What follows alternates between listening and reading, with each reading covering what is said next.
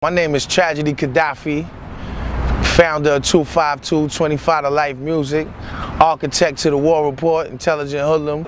Tell me, was it worth your manhood? Homicidal, that was your title. Pimpin' is vital, now you're suicidal. Revolution, execution, mind pollution, no solution. You know, CNN, things of that nature. Right now, we in Queensbridge Park, which is called River Park. And this park right here is a very historical part of not just Queensbridge history or any artists from Queensbridge, but hip-hop history in itself. We're here right now, and I was asked to come and, you know, basically define a moment in time and define a place that defines a specific moment in time. This was a great pillar, you know, to set up a DJ booth, you know, turntables, you know, the speakers would be on the sides right here. You know, you have people like the All Brothers out of here. A lot of people don't know about the All Brothers, but you have Marley Marl, of course, Jappy Jap, you know, coming out here rather, and spinning. And for me, like, this was a big deal. This was my introduction to hip hop, my introduction to like a show. Because if you could rock it here with this crowd, again, this is Queensbridge Housing Projects, 96 buildings, 6 floors, 6 blocks, one of the biggest housing projects in the entire world.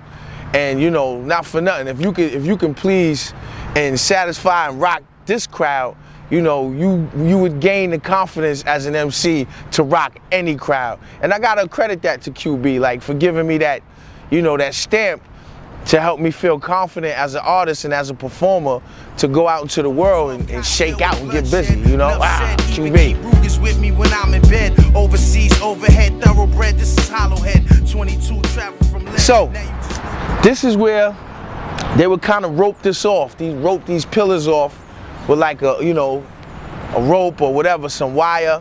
And the ill thing about it is these lamps, I don't know if they even come on anymore, but they used to be, you know, they used to be live with electricity, and they would open up those lamps right there. It'd be like a little latch in the back.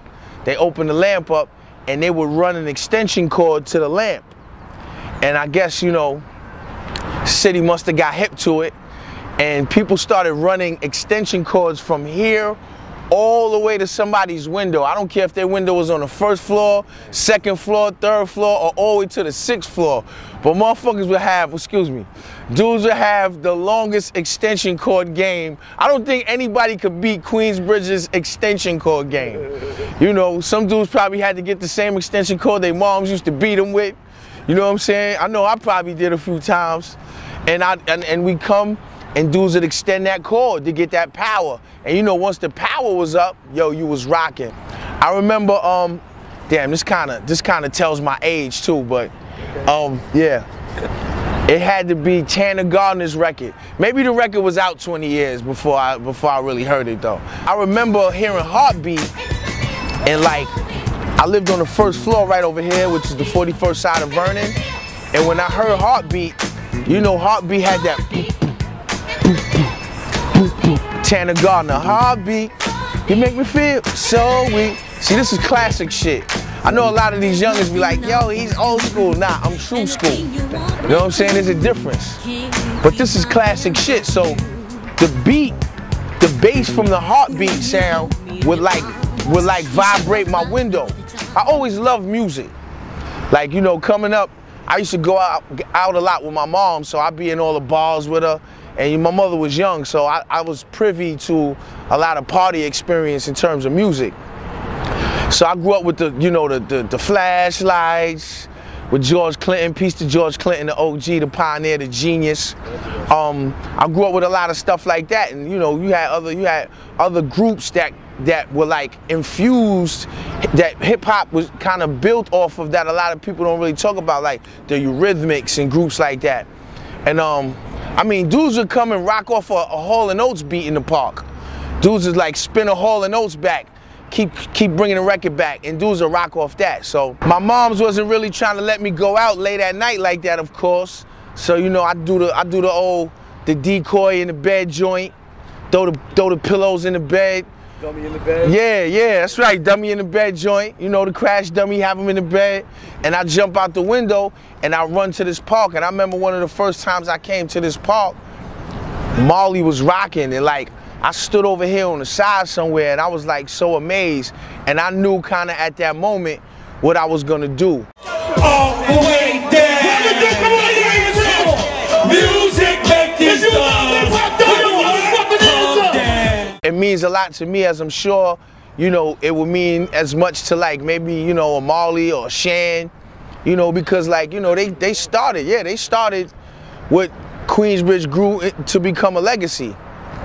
And they started that, you know, you probably wouldn't have had your, you know, Nas's and your Mobb Deeps, your CNNs, your Natures, your Poets, you know, your Screwballs, and, you know, your ACDs and all the other groups that come out of here and that got busy, man, that were inspired by this place and that moment in time. And this place actually captured that. If you look at it now, man, it's like, it's beat up, but it got so much, it's so rich to me.